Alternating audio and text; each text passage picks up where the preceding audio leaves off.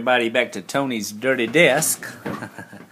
I just want to do a quick video today to kind of update a few things.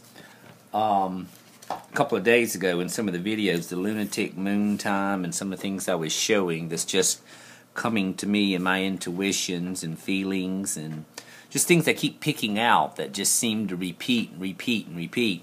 I had said something about the sun, the moon, and the stars. Okay? And this past week, the thing happened with the Pope. What I want to make note of, in the photo that I saw, I don't know what everyone else saw or videos or whatever, but it was the Pope, and then he had on each side of him a boy and a girl. See, these were opposites. Then one had on red, the other one had on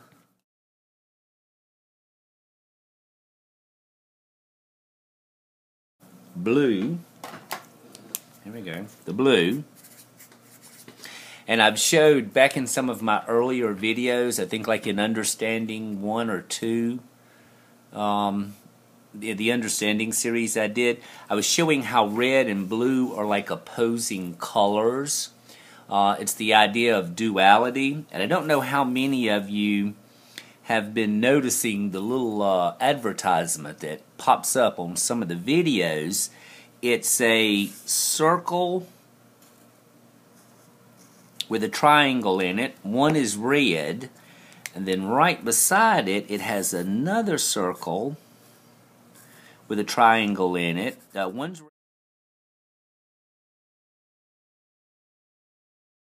red, one's blue. Okay? And it's still the idea of like duality. They're opposites. Okay? And then, I don't know, it's something like a Windows or something. It's some kind of little ad that keeps popping up on the advertisements, but it's like, you know, like a play button or something. I don't know what it is. I've seen it, but it's just in my world. Well, what happens is, when you take blue and red and mix them together, you get violet. Okay? And in my world, violet is the glory of God. That's like the Holy Spirit there. That's the glory of God. Now, the blue here can symbolize two things. Blue is ego, okay, a bruised ego. You see, a bruise is blue. All right, and then I have an understanding of what is called a master of the blue ray, okay? And the blue ray is someone that has overcame their ego. Now, I'm going to try and show you here in some of the things that I was showing here about Orion. He has, I'm trying to zoom in a little bit, I think I can. He has a lion's pelt over his arm. So I would tell you that Orion is a master of the blue ray. He has killed the lion. Okay? Now, someone that has not killed the lion is still under the blue ego, so to speak. Now, I know this is really hard for people to grasp, but the blue is boy, it's like crossing over a finish line in a weird kind of way. Well, so when I was showing this thing the other day, and I was talking about the sun, the moon, and the stars. The other day, I went out to my car.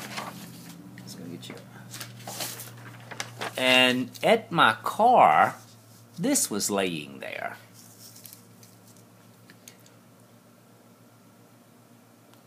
Now, it's a star.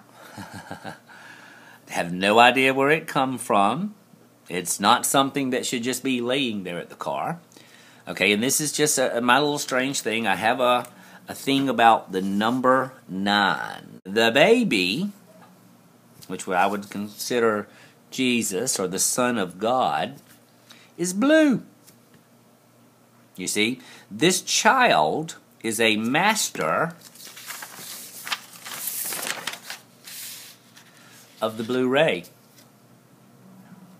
And like I said, if you can go back to understanding 2, I think it is, or maybe 3, and I cover the colors, because this is why when I show this thing, I just have like some little crayon, melted crayon on here to mark the colors. That's why I say there's a color representation for me when I show this thing, and the way I got it and understood it.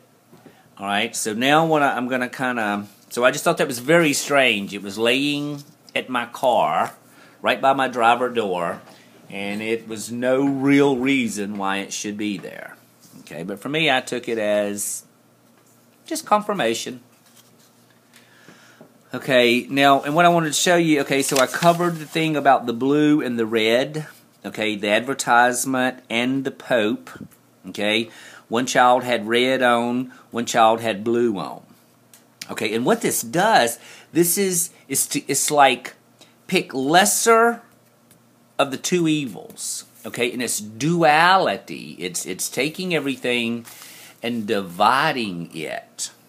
And you can't do that. I mean, you simply can't do that. That's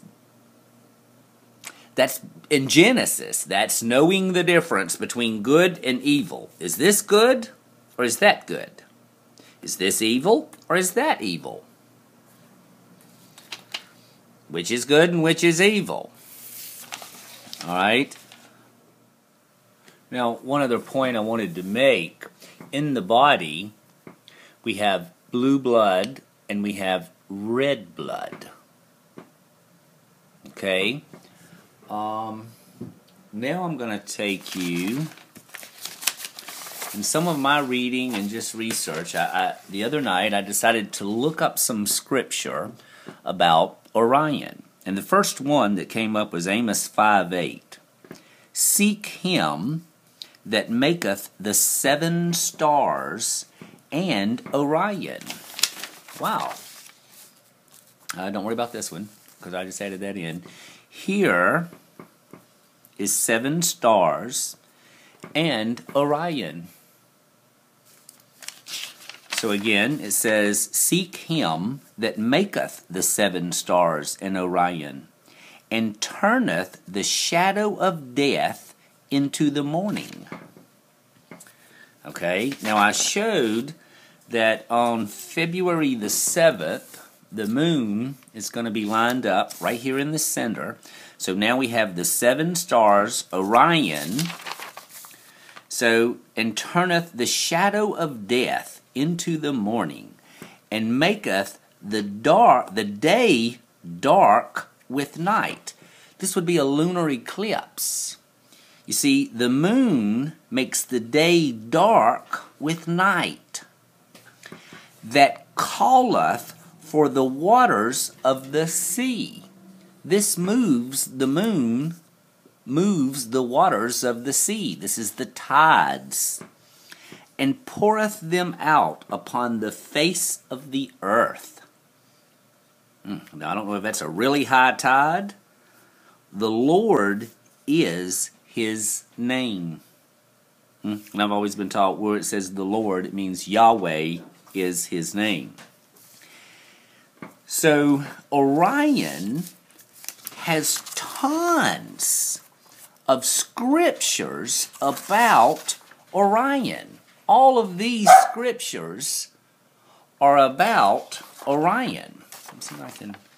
So if you want to slow this thing down and stop and pull these scriptures for yourself, because it's just way too many for me to read. Okay, so that's one page.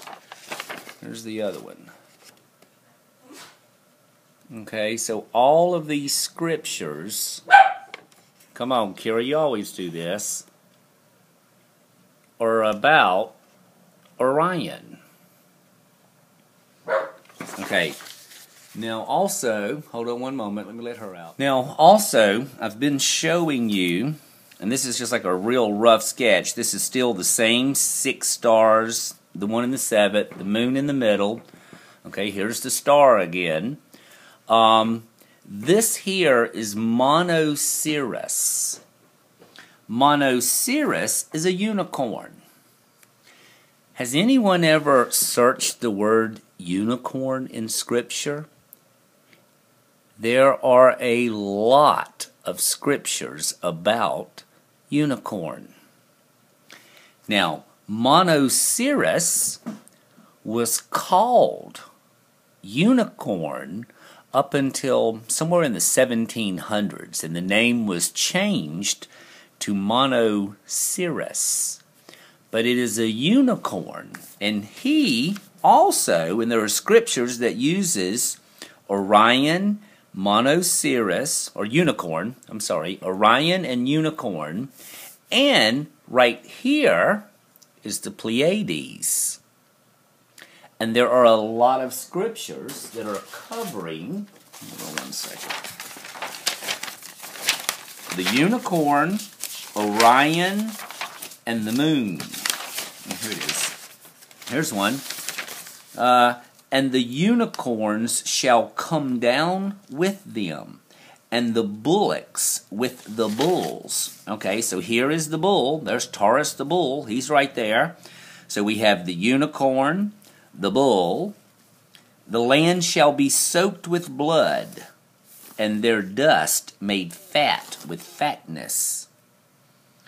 So it's quite amazing if you actually look at this alignment that is taking place on the 9th. And I'm not an astronomer, okay? I'm self-taught with everything. Directly behind us is going to be an alignment also with Venus and the Sun. So here's the alignment. It's going to be the Sun, Venus, Earth, the Moon, and Orion, or Betelgeuse. Okay? And then, when you look at how many scripture has the bull and the unicorn and Orion in it. You know, what's the other good one there about who can loose the bands of Orion? Yeah, canst thou bind the sweet influences of the Pleiades, or loose the bands of Orion? Which maketh Arcturus, Orion, and Pleiades, and the chambers of the south. It is he that sitteth upon the circle of the earth, and the inhabitants thereof are as grasshoppers, that stretcheth out the heavens as a curtain, and spreadeth them as a tent to dwell in. It's really interesting. I think if you're looking for something to read or take a look at Bible verses about Orion, look at Bible verses about the moon, and look at Bible verses about unicorn. And understand Monoceros is unicorn. All right, have a good day.